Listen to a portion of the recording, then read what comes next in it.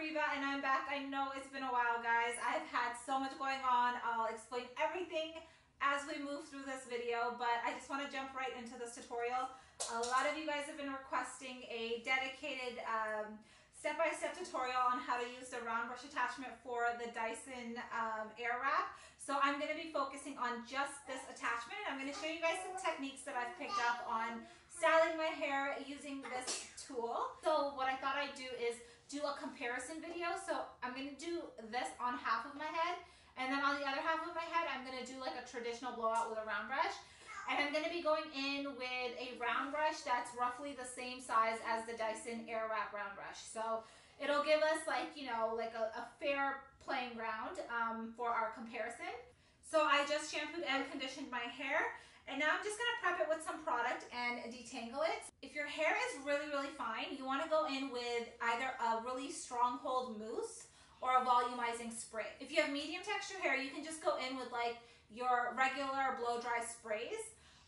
Spray form is probably best for you if you have the medium texture hair, and then if you have like the curly, coarse, thick hair, then you want to stick to something that's a little bit more denser and creamier. So you want to stick to a cream-based product. I'm going to prep my hair, detangle it, and we're going to get right into this. So the first thing that you want to do when you're round brushing your hair, in any scenario, any tool that you use, is you want to pre-style your hair and pre-dry your hair. Because if you go in with a round brush on soaking wet hair, it's just going to take you like 5 times as long and it's not going to be as effective. So here are 2 options for pre-styling hair. So with the Dyson Airwrap, this is the attachment you're going to use. And then if you have a blow dryer at home that has several attachments like my Dyson does, you want to use the widest attachment for your pre-styling, okay? And basically you want to focus on your roots and your mids. I would say you want to dry your roots completely all the way, and then you want to dry your mids about 50%, and then you want to leave your ends pretty damp. What you don't want to do is just go in with your pre-stylers and just go ham, just blow drying your hair like crazy, because you're going to end up with such a big frizzy mess. Especially those of you with medium to coarse texture hair, you don't have the luxury of doing that. Those of you with baby fine hair, you almost want to do that. So the baby fine hair and the fine hair people, you want to dump your head upside down and just kind of like rough style it, focusing on your roots and your mids, okay? Medium fine to coarse hair, you want to go in with some kind of paddle brush, and you want to lift your roots up high, and you want to focus on blow drying your roots while they're standing up, okay? So if you rough style your hair like this, you're going to get the most amount of volume in your hair. Because it's being dried in the opposite direction of where it's going to fall, if that makes any sense. So with that being said, with the Dyson Airwrap, you can go in with this attachment and pre-style your hair using this. So it'll get your hairline nice and smooth, and you can rough dry it up. And then once that's like a little bit on the drier side, you can go back in and round brush your hair. So this is a pretty good pre-styler as well. So we're going to completely style one side of my head using the Dyson Airwrap first, and then we're going to completely style my hair on the left side using a traditional blow dryer. So we're just going to roughly separate the hair as I'm pre-styling. And literally it'll take just a couple of minutes, okay? And so that just removed a lot of the moisture in my mid area, which is like really dense and thick. So now I want to basically almost completely dry my roots before I start round brushing. And I'm just gonna go in with this attachment, and we're going to just hold it up, go right into the roots and hold it out, and that's it. That way it kind of starts the smoothing out process for me.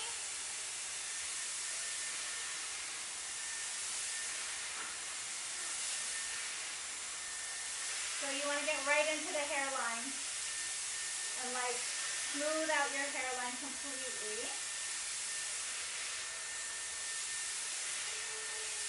Okay, so now my roots are pretty much like almost 100% dry, and my mids are about 50% dry. And my ends, I didn't take any heat to them, but whatever like residual heat fell off onto the ends, that's all the heat that they got. So So you want to just like make sure you section your hair properly, and just start from the bottom and clip everything away. So once this is styled, you don't want all this damp hair falling on styled hair. So make sure that you keep it clipped away. And then depending on how thick or thin your hair is, that's usually what determines the size of the section that you're going to be taking. If your hair is super fine, you can always go in with bigger sections. If your hair is thick and coarse, then you have to go in with smaller sections. So when you're round brushing, you want to make sure that you create tension in your hair. So tension means you want to create some kind of pull in your hair, and that's what's going to help you smooth it out and set the style. So we're going to hold on to the end, and we're going to create a loop all the way around, and I'm going to keep holding on to the end here, and then we're just going to slowly move it down. And you can hold this because this stays cool, and you can just kind of roll it down and kind of twist it as you move down your hair.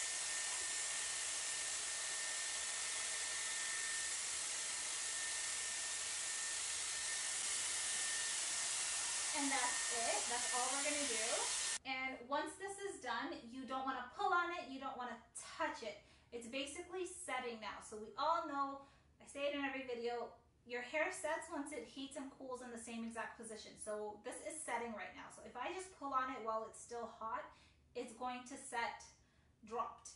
So just leave it alone, let it do its thing and live its life, and we will get back to it later, okay? So I'm just gonna push it back away so I can continue working like on this side of my shoulder. So every time I finish a piece, I throw it over, and anytime I'm working on a piece, I keep it in front. And that's kind of what I do to keep it separate from the hair that's damp and the hair that's styled. So another way to use this is instead of going downwards and wrapping it and pulling it, you can actually just go in vertically, stick it in, give it half a twist so it's like locked in there, and then turn the machine on and pull your actual head away from the machine. So, and when you get to the end, just rotate the end.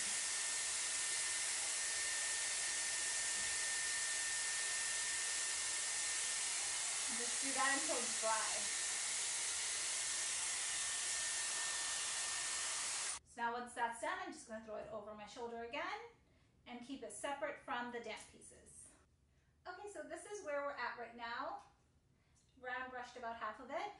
So when you get to the back here, the crown, this is the area that most people like having the most amount of volume. So I'll show you guys some techniques for this area back here. What's beautiful? Your blow dryer. My blow dryer is beautiful. Thank you, princess. So the section in here, you want to basically blow dry it forward and in the complete opposite direction of where it's going to fall to get the maximum amount of volume. Okay, so we're going to take our section, we're going to hold it forward. And again, if you want, you can use this because it's cool, and you can grab that and hold it and kind of rotate it on your way down.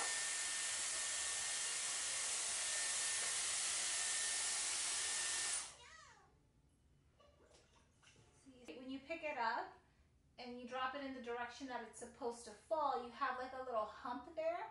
So that's what's going to give you the volume. And that little hump is there because I blow dried it in the opposite direction. So again, leave it alone and let it set. Okay, so we're just going to kind of leave it kind of sitting upwards, and we're going to let it cool down. So if you have the kind of hair that like doesn't hold curl well at all and it like drops very easily, you can kind of give it a bit of a boost by throwing in a cool shot using your Airwrap. So I'm going to show you how to do that. The cool shot will kind of help it set and like freeze almost instantly. So to utilize the cool shot, you're going to basically just like wrap this like you normally would, and then once it's wrapped, you're going to utilize your cool shot, which is right here. You're going to swipe it up, and you have to hold it down the whole time you want it on. And you're going to hold it for about 10 seconds. And once it's cooled down completely, you just let go, turn it off, and slide the Airwrap out. And it's cooled and it's set. So I've been wanting to share this tutorial with you guys for the past month. Because you've been requesting it non-stop. But the reason that I haven't been able to is I've been in the middle of the biggest move ever. Like, so long to unpack because of my pregnancy. I had to like wait for help all the time to like lift things and slide things into place, and it just took really long to get settled in this time. On top of that, baby is coming in 5 weeks, so I've been like shopping and nesting and trying to set up for the new baby. So that's why I just haven't had any time to create any content for YouTube. But now, like 6 weeks after our move, I'm finally settled in. So I'm officially back on schedule. I'm just doing my cool shot right now. Now I'm gonna let it go in a couple of seconds and slide it out. And look at that, so pretty. So all of these pieces that are like around your face and on the side of your head, I like to push them forward and style them, because when you do that and you let go, it like, and you push it back, it creates this beautiful sweep. So you'll see I basically just like kind of slide it down, and when I get to the ends, I kind of rotate it, and I'll hold it for a few seconds, and once it's wrapped all the way around, I'm gonna take my cool shot and I'm gonna blast it for 10 seconds and let that set, and then I'm just gonna turn it off and reveal my beautiful curl. So pretty. Okay, and this last piece is the money shot. In the hairdressing world, we call this piece that's like in the front, we call this the money shot. This is the money shot. You want to go forward, opposite of the direction that it's going to fall. So we're going forward and out because it's going to fall down and back. Make sure your roots are nice and tall and high up. And then you're going to rotate it to smooth out your ends.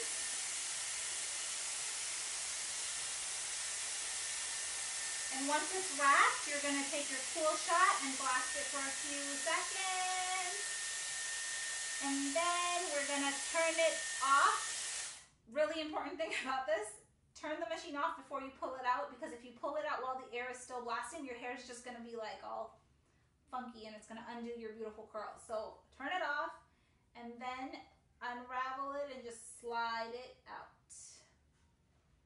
And look at that gorgeous blow-dried flip. And we are done on this side. Now I'm just going to take a paddle brush and smooth all the roots upwards as I dry. So it's smoothing and drying and creating volume all at the same time. So now what I'm going to do is I'm going to take off the wider nozzle and we're going to go in with the narrower nozzle. There we go. So if you ever find yourself blow drying your hair upwards away from your ends, you're basically opening up all of your cuticle layer, which is the outer layer of your hair, and you're making your hair so frizzy and it's gonna dull it out quite a bit. So if you want the shiniest hair, you want it to feel smooth, and you want your cuticle to be shut, always make sure the airflow is going towards the ends of your hair, okay? Even if you're blow drying upwards, like if I'm blow drying like this, guess what? The ends are up there, so my blow dryer is going to be parallel to my hair shaft, and it's gonna be blow drying that way. So if you're blow drying down, you're gonna go this way. So as I round brush, I basically wanna create my tension. So I put it in there and I get a solid grip. I rotate it until it's gripped in there. And once it's gripped in there, you slide it down. And then once you get to the ends, you rotate the ends. Okay, so we're making our way through, and this is where we're at right now.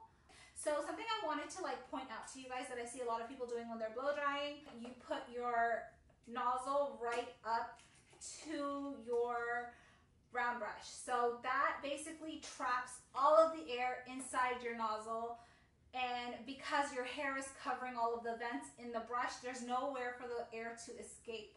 But with Dyson, they have these like vents on their nozzle. So if you do have that habit of like controlling your hair and your round brush with your nozzle, like I do sometimes, it's kind of okay with this blow dryer because it has a place to escape. So any of you hairdressers that are watching this and you see me tapping and you're cringing, don't cringe. Don't cringe at me, okay? So you basically just want to smooth it out as best as you can. When you get to the end, you want to rotate and rotate and rotate. And once you get that grip, you want to pull it a little and blast this section with air to smooth this out. And then give this a solid bit of heat to kind of create the curl. And then you're going to utilize your cool button to set the curl. So once our curl is set, we're going to turn off our blow dryer. We're going to just give it a few seconds and we're just going to unravel. Alright, now the money shot for this side. Same concept, forward and up.